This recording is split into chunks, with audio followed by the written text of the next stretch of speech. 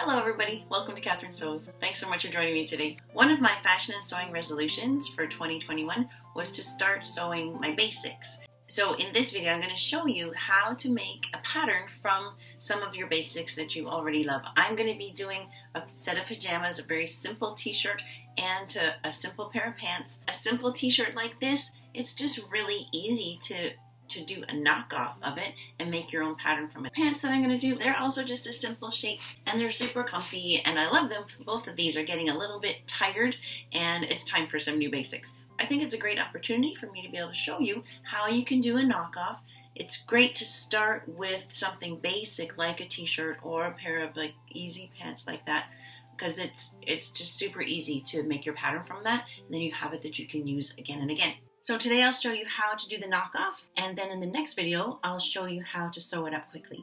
I'm going to be doing a couple variations in how to do a casing at the waist and a couple different necklines and even some lace edging, so that'll be fun. I want to give some credit to Alisa over at Thoughtful Creativity. She has a YouTube channel. She's absolutely lovely and I get some inspiration from her when I watch her. Two things I want to give her credit for was inspiring me to sew my basics.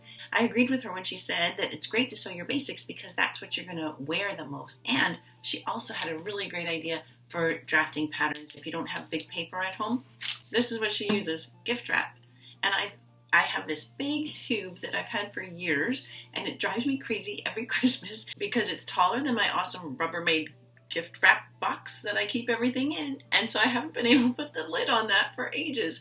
So I thought, okay, perfect, this one has to get put to a different use. I'm going to be making patterns on this and I think that's really smart. So thank you so much to Alisa at Thoughtful Creativity. If you're new to my channel, I'd love to have you subscribe. It would be great to have you along for some of my other sewing adventures. But right now, let's just jump right into that pattern. Okay, so I've got my table space cleared off. I've got my paper set to go. I like to use a ruler like this. This is called a see-through ruler, 18 inches by 2 inches. They're not expensive and they're easy to find. I think pretty much any fabric store would have those. That's kind of my go-to.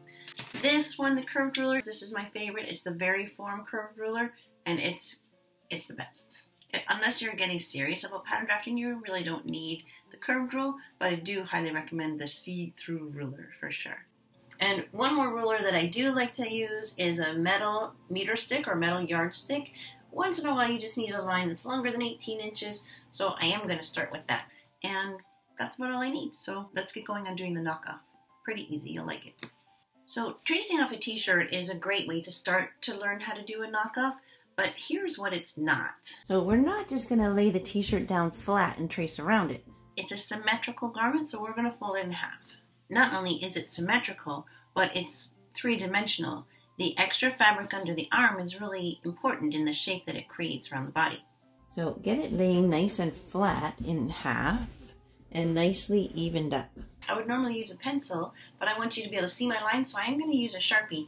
But I don't recommend using a Sharpie because you might get it on the original garment and that would not come off.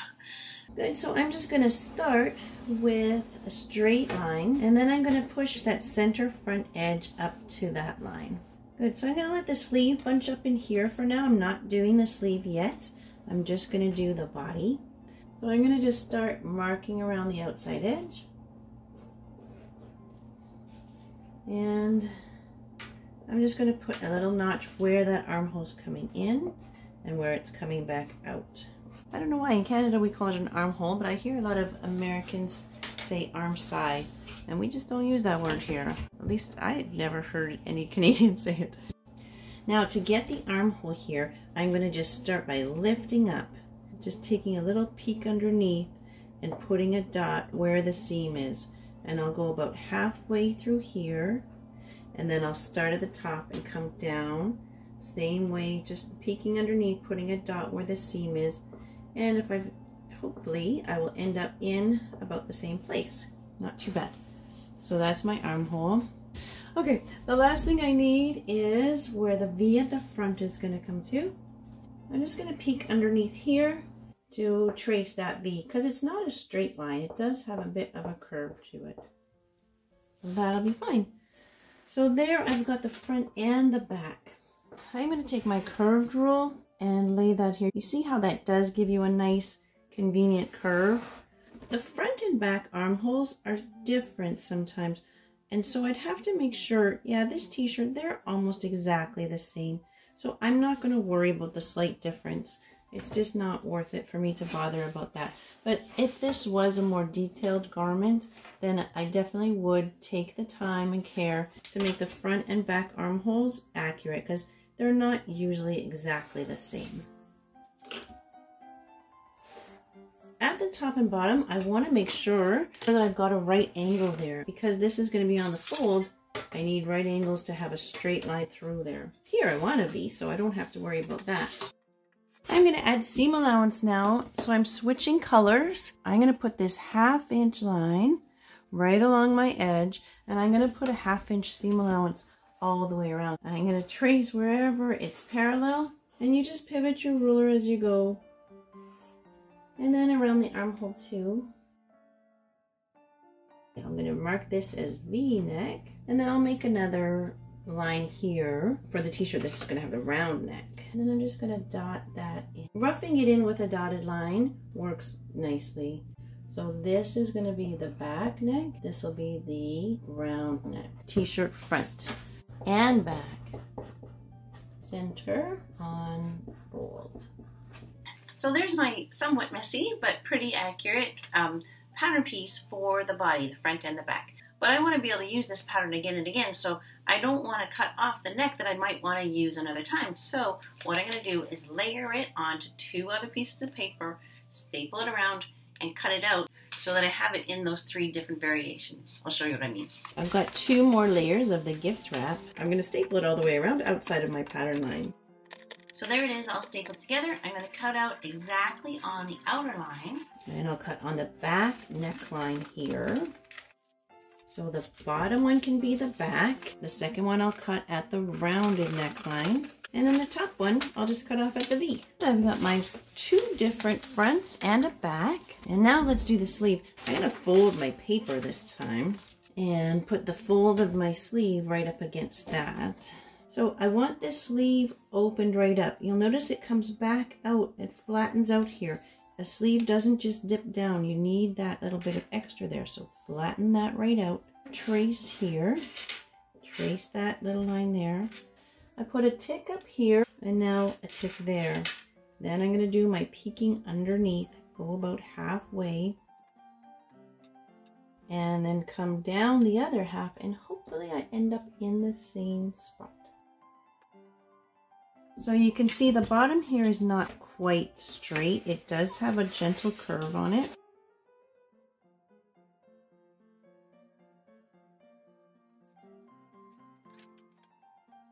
And now I'm going to switch colors and do the seam allowance again.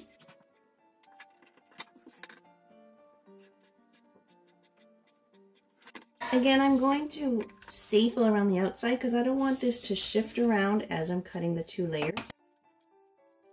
This fold line in the center can become my grain line. And this is t-shirt sleeve. 2 versions are done of the t-shirt pattern, lickety split. And so now let's do the pants. Pants are 3-dimensional. And you see that the seam line is running right down that fold. But here, it's quite a big difference. And that's because the back of pants are always wider than the front of pants, because for most of us, the back is wider than the front. So there always is that difference. It's also longer than the front in the rise. For a simple pant like this, that's really the only tricky part. We'll just have to keep those 2 things in mind as we trace off these pants. Without the elastic, that piece would be sitting about like that. So I have to keep that in mind when I'm tracing.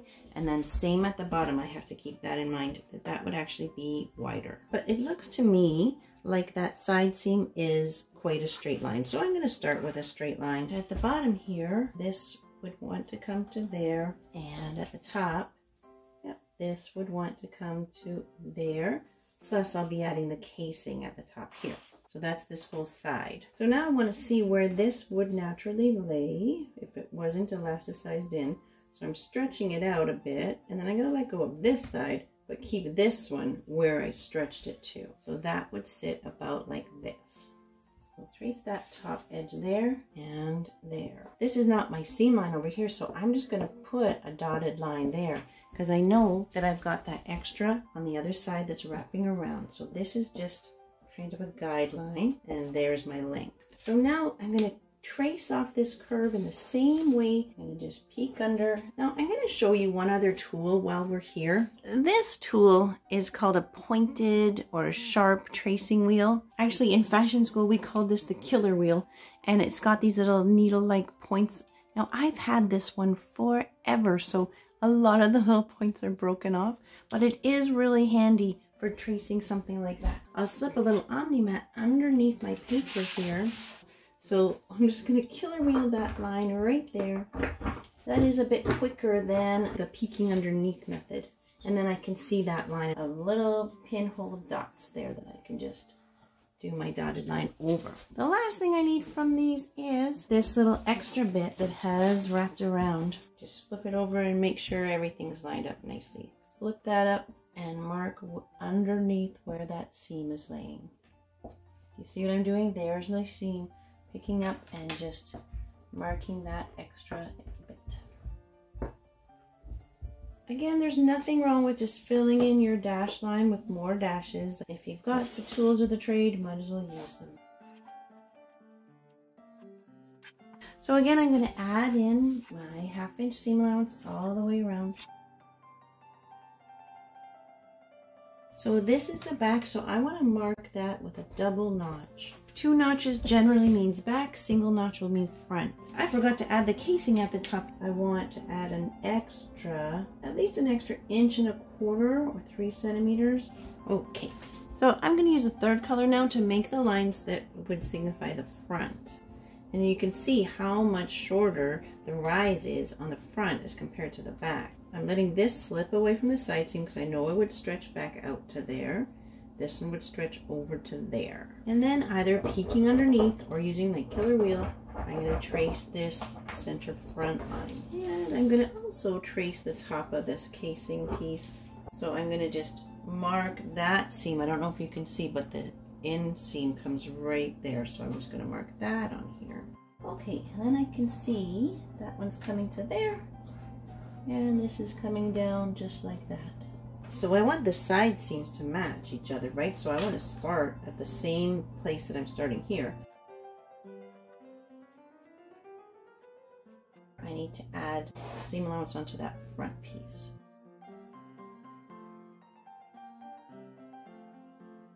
And then 1.25 inches to the top. And I'm going to mark this with a single notch.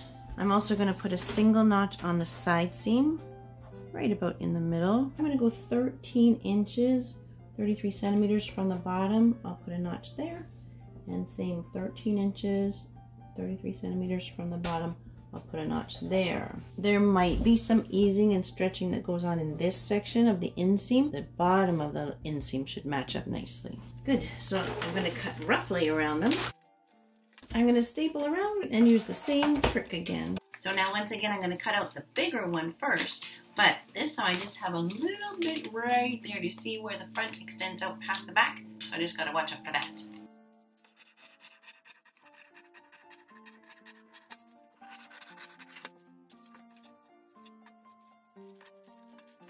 So I'm going to cut around that little bit that extends out. And I can't forget to mark my notches. Now, if you don't have a sharp tracing wheel, you can just use a pin and just poke a bunch of holes with a pin. That works just fine. And I'll just mark that little straight line where I'll be chopping that off. This double notch here. And this single notch on the inseam. Good. So now this one is the back. So I'm just cutting off that little extension that we only needed on the front. I'll mark the double notch here. Single notch on the inseam. Single notch on the side seam. And this is the back. And we want to cut 2. And then we want a grain line. To get a grain line, I basically want it running down the center of the leg. I'm going to fold this in half, match up the bottom corner, and match up the top there too. And that's a pretty quick and easy way to do a grain line. So there's the back all done. And then I just have to clean up the front by cutting off all the messy stuff.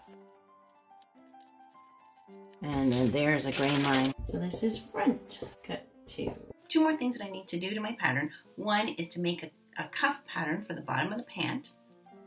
And I think that one of the sets I'm going to make, I'm actually just going to do little shorts. So I'm going to put on the front and back just a line of where I'm going to cut for the shorts. So first of all, the cuff. To trace this cuff pattern, I want to double it this way and double it this way, and then add seam allowance around. So I'm going to go 10 by 4. And this is leg cuff. Cut 2. I definitely want to have the grain line going this way, the direction of stretch going that way, because it has to stretch around the ankle. Pants are done. I just want to draw a line for where I would cut shorts. I'm going to line this up with my casing line there, and I'm going to draw at the bottom of the short, and then I just want to see where the inseam comes to. My inseam would come to there. Especially on the front, you often get this curved shape because you do want right angles on both seams. All right, if I had just gone straight across, it would be too short in the inseam. And then I will just transfer those. I can just see through the paper. I should probably make that into its own pattern piece. So the pattern's all done and neatly organized. So join me for my next video where I'm going to show you how to cut that out and how to sew it up. I'll see you right back here next time. Thanks so much for joining me. Take care.